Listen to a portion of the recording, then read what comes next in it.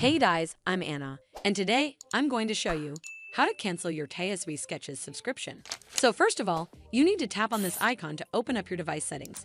Once you're on the settings screen, you need to tap on your Apple ID at the top of the screen. From here, you're simply going to choose the subscriptions option, and then give it a moment to load. Over here, you'll then get a list of all of your active subscriptions, and underneath that are your expired ones as well.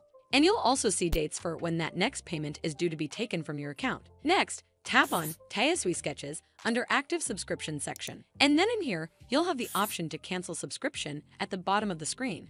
Simply tap on it, and a pop-up will come up that reads Confirm Cancellation. Then hit Confirm, and you'll not be charged anymore.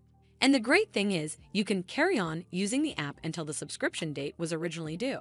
Also, deleting the Tayasui Sketches app or your Tayasui Sketches account will not cancel your subscription, and subscriptions renew automatically unless you cancel your subscription manually on your own.